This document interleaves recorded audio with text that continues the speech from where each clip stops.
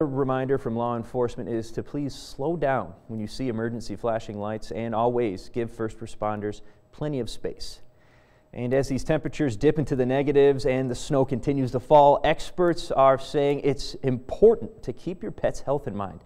Now, the first step is making sure your pet has identification on them. This protection is for if your pet runs away, then they can be identified in the cold. Now, if it's too cold for you to stand outside, then it's also probably too cold for your pet.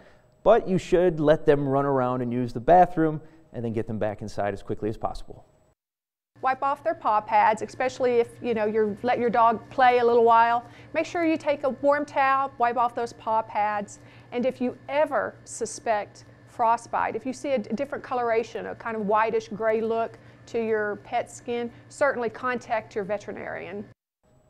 And of course, if you can deal with the looks, you could always put a sweater on your dog to keep them warm, and some booties to keep the ice out of their paws.